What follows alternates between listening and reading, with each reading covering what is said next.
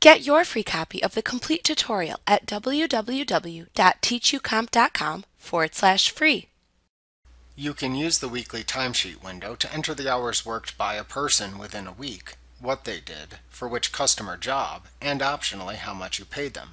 You can open the weekly timesheet window by choosing Employees, Enter Time, Use Weekly Timesheet from the menu bar.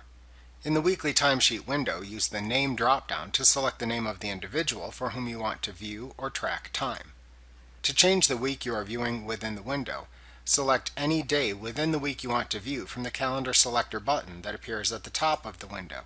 The days of the selected week for the selected individual then appear in the window. Enter the customer job,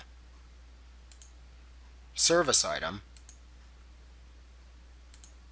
payroll item if you enable your employees to enter hours via the timesheet, WC code, notes, and the hours per day that the selected person spent doing the selected type of work into the columns of the same names that are displayed.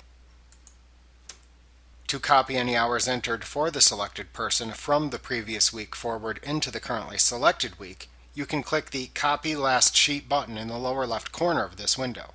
Doing this can save time when performing data entry for individuals who have consistent timesheet entries each week. When finished, click the Save and Close button to save the time recorded and close the window. Like what you see? Pick up your free copy of the complete tutorial at www.teachucomp.com/free.